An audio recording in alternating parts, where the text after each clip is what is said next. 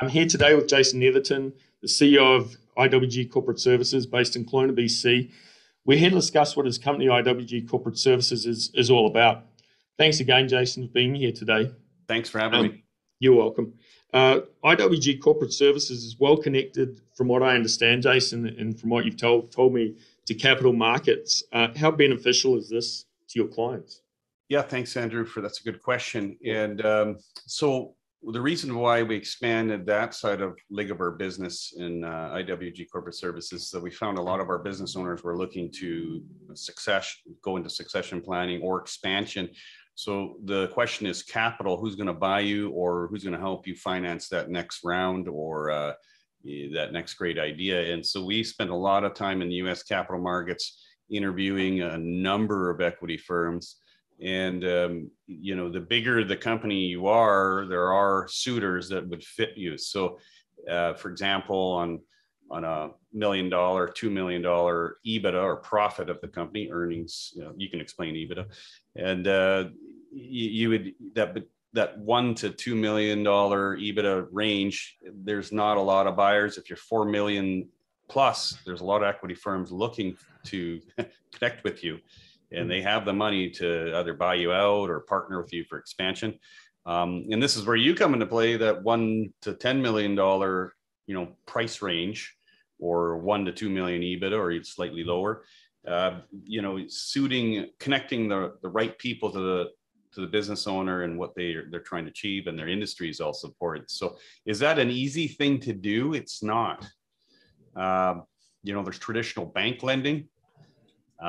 But that might not always, work out for you, what I find out here in Canada. In the startup space, in Canada specifically, it is challenging, for businesses that want to start and get that capital and, be that next great company. Whereas it seems like in the US, they're a little more liberal with that money, from what we've seen. And they're willing to be pro-America and help them out, to help with their brothers build up their companies, but still a challenge in accessing that capital. That sums up capital markets, and how that works.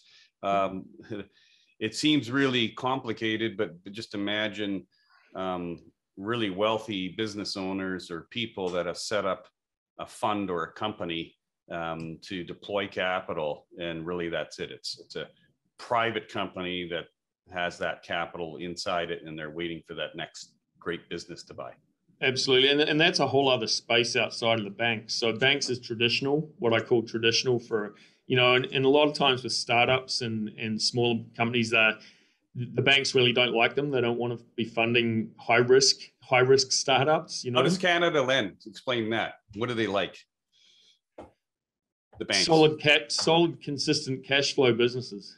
Yeah, but they usually like assets, right? I'll lend you money if you've got assets. Yeah, if you've got assets, hard assets like real estate, obviously is a big part of it. But solid cash flow businesses with historical earnings and historical history that's ideally going in a positive direction. With COVID, we've had a lot of ups and downs. It's been a bit of a roller coaster ride for a lot of businesses, but.